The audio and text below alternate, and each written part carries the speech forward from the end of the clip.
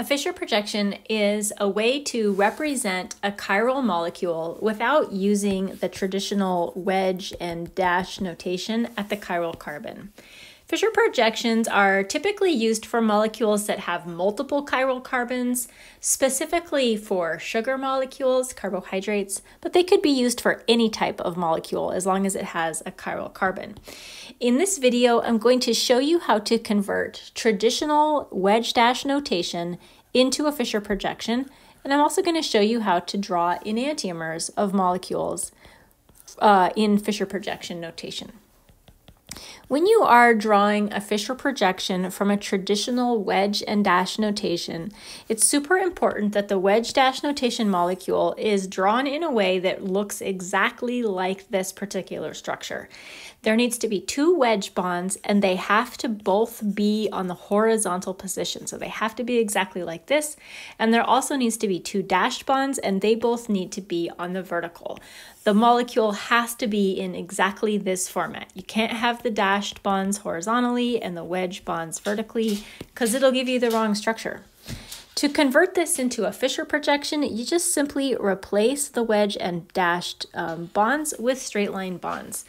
And that's literally all that you have to do. So it's very, very simple as long as you can get the original bonds in the wedge dash notation lined up correctly. So the Fischer projection looks exactly like this.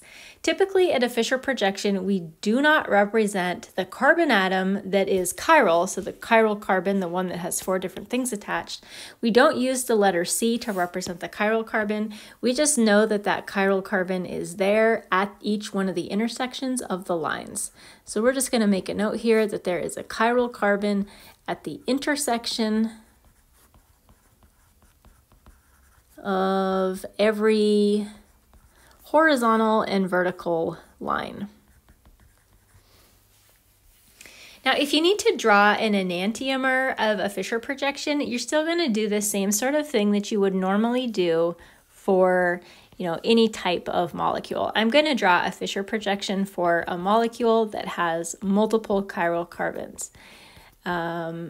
Look like this.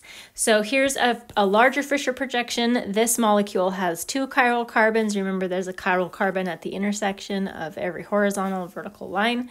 And if we needed to draw the enantiomer of this molecule, so we would imagine that there's a mirror right here. And to draw the enantiomer, we're going to, just like normal, we're just going to draw the mirror image of this molecule. So we're going to have the same general carbon skeleton. We're going to have 2 hydrogens up against the mirror like that. We'll have a fluorine and a chlorine away from the mirror like that, a bromine on the bottom, and an OH up on top. And these 2 molecules are enantiomers of each other.